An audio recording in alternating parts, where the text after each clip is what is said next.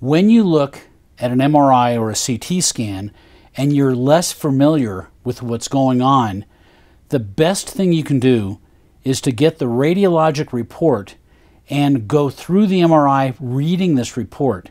The radiologist, for the most part, should have diagnosed most of the impending problems, and you can follow along with the MRI imaging report to understand how to interpret an MRI or a CT scan. We're now going to discuss CT images, myelograms, and the CT myelogram. The CT myelogram used to be the great tool for understanding spine pathology. It is no longer as good a tool as it used to be because MRI has supplanted it, but it still has purposes. We'll go over all those purposes. We're going to start off with a normal CT scan of the thoracolumbar junction. I picked this image because it shows perfectly the architecture of the vertebra with the trabecula, the end plates that are made obviously of cortical bone rather. You can see the beginnings of the cartilaginous end plates that are going to form the epiphysis, and you can see a perfect apophysis here between the posterior elements and the anterior elements. This is why CT is better for bone in general than an MRI is. This is to remind everybody that, again, the spinal canal changes in volume with flexion extension. With flexion, it opens by 30%, and with extension, narrows quite a bit. So flexion extension is an important part of understanding the pathoanatomy of the spine. This is a myelogram, lateral X-ray view of the lumbar spine of a patient who has significant central stenosis at L3-4. This is a great view to indicate what happens on flexion versus extension. If you look very carefully right in this area, you'll see dye that flows from the top of L3 down below L4, and that dye pattern disappears completely in a cutoff sign when the patient extends, a good indicator of what happens in the spine with flexion versus extension in the face of stenosis. This is a lateral myelogram of a patient with a big disc herniation and central stenosis.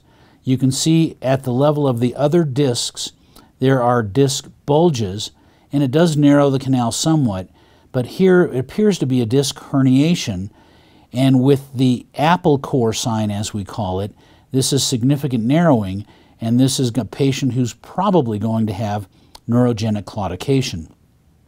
Again, on the AP, this is what the cascading myelogram looks like above and below the level of the cutoff, and here we see no dye, indicating significant narrowing of the canal. This is a myelogram of the nerve root, and again, you have to remember what you're looking at. If you look carefully, you can see the Scotty dog, again with the ear, the nose, the eye, and the foreleg. But what you want to follow is you want to follow the nerve root. These are the cascading nerve roots. And if we get here, we can see the nerve root has dye continuing down along the disc space. The dye ends right here. That's where the dorsal root ganglion starts, and dye won't go beyond that point. But you can see this is a normal root at L4 on the left, and on the right side you can follow the nerve root to here, but then you lose the nerve root at the disc level, and you can imagine in your mind's eye a disc herniation compressing that root and creating the cutoff, preventing the dye from flowing down the root. Now we start to get into the CT myelogram. So obviously you don't have everything superimposed. These are single slices, and you can look at the vertebra, you can look at the dye. Here is the spinal cord ending at the cauda equina behind L1, and you can see a large deficit here at L4-5, a significant block. Here on this image, if you look carefully, you can see the left nerve root, and that's fully opaque and visible, and the right one is cut off here, and that's simply because of the disc herniation protruding, preventing the dye from filling that root sac. This demonstrates a CT scan. Actually, it's a postdiscogram, as you can see the dye within the disc, but it's great to look at bony architecture. Again, this can be seen on an MRI, but here on an X-ray, you can see perfect degenerative changes. You can see the erosion of the end plate, a cyst, thinning, and spur formation. Again, sometimes CTs are more valuable than MRIs. The CT is valuable because sometimes MRIs can't pick up bony surfaces. Again, if you look at the MRI image, whatever is black is typically bone, tendon, or ligament. So here you can define there's an ossicle that's grown off of the superior facet, creating foraminal stenosis. So sometimes CTs are quite valuable. Again, down here, you can see a bone spur growing back from the body of L5. You can imagine the nerve root in there could theoretically be compressed by that. On axial images, you can nicely see facet subluxation and degenerative change. This facet is somewhat degenerative, but still relatively intact, and the alignment is normal. But we get here, we see this facet is subluxed forward on this one. This is very typical with the degenerative spondylolisthesis. You can imagine the spur on the anterior tip of this as you stand up, pushing forward and compressing the nerve root, creating lateral recess stenosis. This is a CT myelogram of a normal level and the level below of stenosis. On the normal level, again, the sac, the thecal sac, is full of dye, and the two starting to exit nerve roots are also full of dye. This is relatively normal. And if we get to the next image, you can see that the thecal sac is very thinned. You can see black here from the thickened ligamentum flavum and a little black here from the disc, creating significant stenosis. Again, there's different types of stenosis.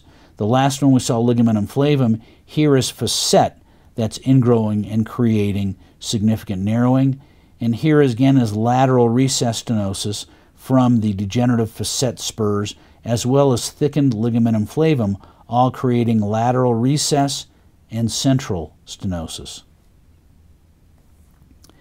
CTs are valuable looking at discs. If you have localized pain only on one side, you can pick this up with an MRI, but it's easier to see on a CT scan where this is a healthy disc here, a healthy disc here, and this disc is very degenerative with the typical sclerosis of the end plates, the invagination of the trabecula with greater bone, and cyst formation and spur formation. This is typical unilateral degenerative disc disease. Where the CTs are valuable, quite valuable, is determining pars fractures and whether they're healing. MRIs are not very good for this. And here you can see a pars fracture here at L3 and another pars fracture at L5. This is a CT scan, a lateral view, showing the obvious pars fracture at L4. Here we can see the intact L5 pars and the intact L3 pars, but the 4 level has a pars fracture. You can get a determination of the age looking at the ends of the fracture to see if they're rough or smooth. And on the axial view, this is what a pars fracture will look like bilaterally.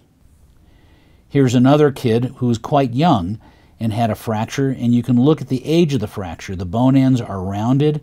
There's a slip here. This fracture probably occurred much earlier, and he's been living with it and developed pain subsequently.